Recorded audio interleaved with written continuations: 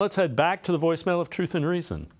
Yeah, this is Bernard from New Philadelphia. I don't want to hear about Deshaun Watson, looks good and all this and that.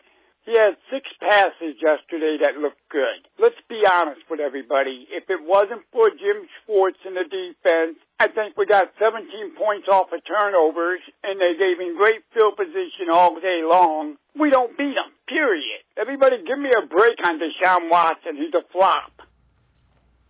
As always, appreciate all the voicemails. Mary Kay, sometimes it only takes 6 passes to beat a team if they're the right 6 passes.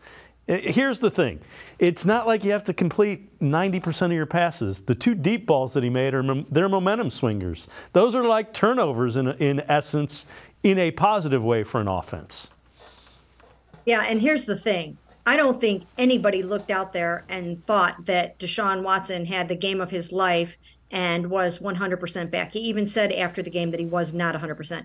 I think the key was you could see that he hit a couple of long balls, and that was, nobody knew if he could do that. Nobody knew if he could really complete a pass over 30 yards. Now, again, the short passes were a concern, and I don't know if they will continue to be a concern.